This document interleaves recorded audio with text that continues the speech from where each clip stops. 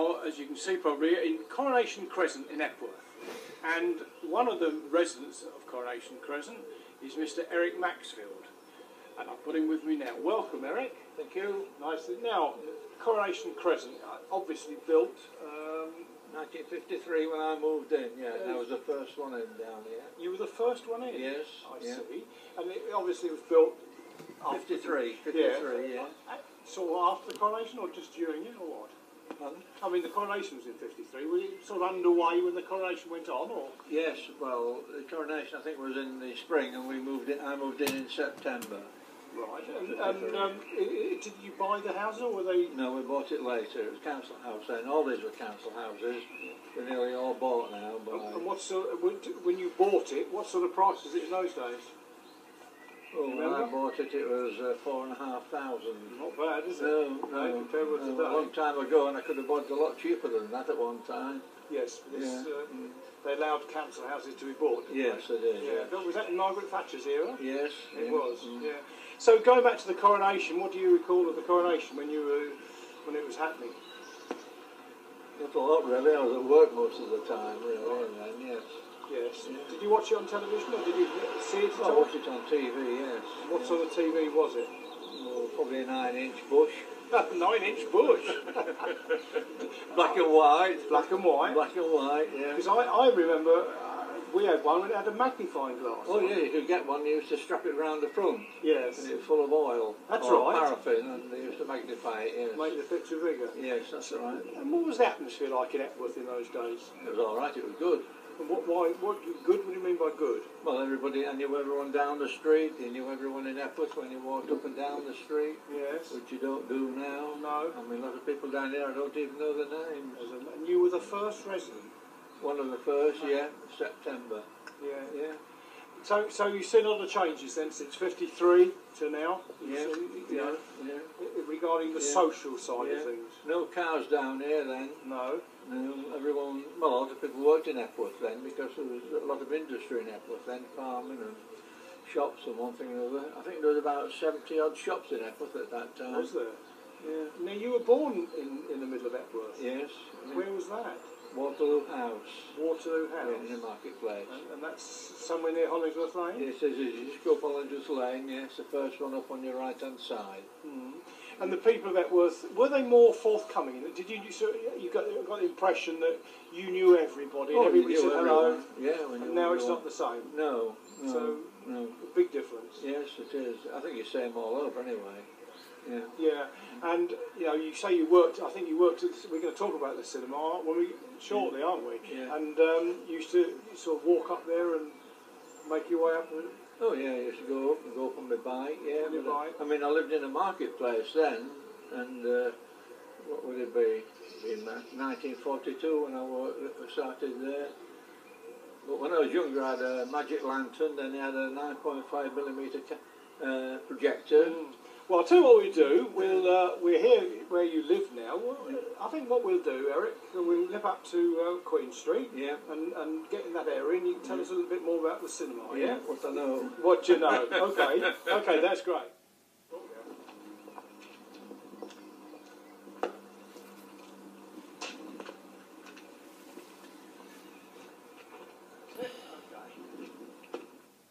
Down from where you live at Coronation Crescent, and here we are now at the site of the RIO Cinema. That's right, yes. Now, it's not very often that a town of, say, 3,000 odd people then probably have a big cinema like the one you worked in as a projectionist. Yeah. And it'd be only about 2,000 that time. Would it? Yes. 2,000 people, and it warranted a big picture house. Oh yes, it was a good picture house. Well, people from round about used to come from Belton, Butterwick, Perry, Westwood Side, Hacksey, even Misterton. Oh yeah. Was there transport provided ever? Or? Yes, there used to be buses running then, of course. Especially for the cinema? Yes, yeah. And service buses as well. So okay, then on a typical night, what was it like? Was it full? Or was it, was it... The full weekends, but of course, during the war it was full every night. During the war? Yes, every night it was full. There used to be queues right down to the marketplace at the minute. Down this one? Yes, yes. There used to be 2 houses on a Saturday night, 6:30 and 8:30. Uh-huh. Yeah. And I take it you use all the big films that are in Oh vogue yes, time? yeah. 3 changes a week. Monday, Tuesday, Wednesday, Thursday, Friday, and then Saturday. What year did you start working here? About when I was 14, it'd be 1942 or 3. 42. Now then, what about some of the managers? What were they like? Sidney York was one of the others. What was he like? He was all right. He was very good. And good boss? Yes, and Barney Dawson, they were in partnership together. Then eventually Mr. York bought Mr. Dawson out, and then Mr. York ran it. And then he sold it, more I should say, in the 70s to a gentleman from Sheffield. Oh, what was he like? Well, I never actually met him because I'd finished then. Finished then. Yeah. So Barney Dawson and Sidney York, wasn't it? Yeah. We've got a few pictures of the cinema which we can look at now, and let's talk about particularly. Well, there was a big fire, wasn't there? That was really well. Let's just go before the fire. Yeah. Now, somebody told me, a friend of yours, Reg Osborne, I recall, said that whenever he went in there was a lovely smell. Well, he used to spray it. He used to spray it every night before a performance. With what? Well, you bought commercial spray for cinemas, and on a pressurised, used to pump it up and just go around and spray everywhere. And, that was good, wasn't it? Oh yes, but of course it used to smell of smoke then. Oh yeah. Full of smoke. Everyone smoked. That's true, of course everybody smoked, yeah.